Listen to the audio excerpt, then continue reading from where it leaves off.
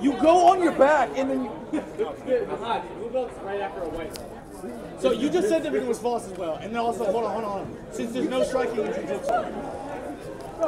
You get a white belt just showing up. There's no striking in jiu-jitsu, right? There's no striking. There's no striking. There's zero. It's not true. You're It's definitely not inclined to strike. No. You don't know what you're talking about. You absolutely don't know what you're talking about. It takes 2 to 5 years to get. Oh, let's see it. First video that comes up: jiu-jitsu techniques, basic strikes. Oh, what are they teaching here? They do not strike jiu-jitsu. It's all grappling.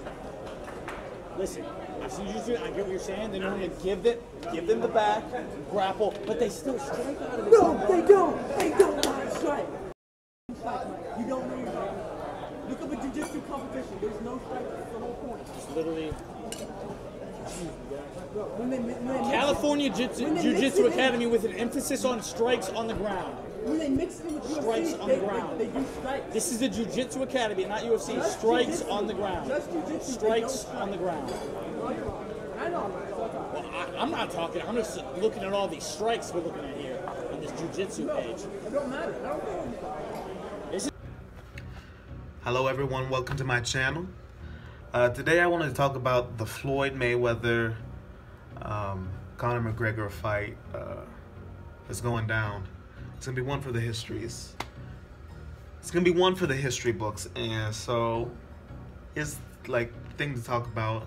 Everybody's debating and betting Floyd Mayweather or Conor McGregor. Both guys are phenomenal fighters, and so it's gonna be tough. You know, we got the red-headed king from Ireland versus Floyd Money Mayweather. It's gonna be tough. It's gonna be something. But yeah. And I think it's interesting. These guys are only a buck 70, I'd say. So comment down below. Any of you all who would think you could hold your own, or how long or however you could handle with one of these guys in the ring or in the octagon. I'd like to say, if I were to go up to against one of these guys, I think I definitely wouldn't beat them. I'm not that ignorant to think I would beat them, but I do think I could hold my own for at least a little while. I'd say I'm pretty athletic. Like, I wouldn't just get knocked out completely walking in. I mean, my adrenaline would be pumping, and yeah, I'm a buck 70, and so these guys aren't very big. These guys, but they're just great fighters, and I don't know, best in the world. So it's just weird looking at it from that perspective. But also, I think what's interesting is at the end of the day, it's all about money. You got to get that money, and Floyd Money Mayweather. Money, notice the money in that, and so they're gonna do anything and everything to make the extra buck or that extra mil.